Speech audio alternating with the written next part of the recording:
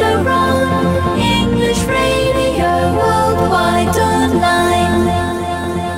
Helen Doron's here. Helen Doron's Word of the Day. How are you doing, Helen?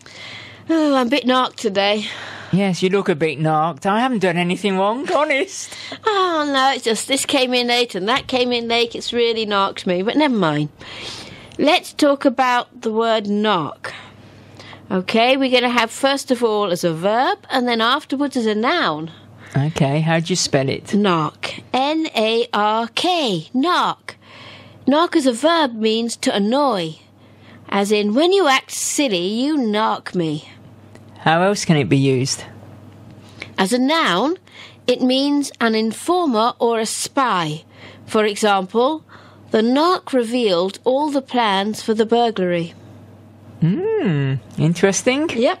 Thank you very much, Helen. Bye-bye. Helen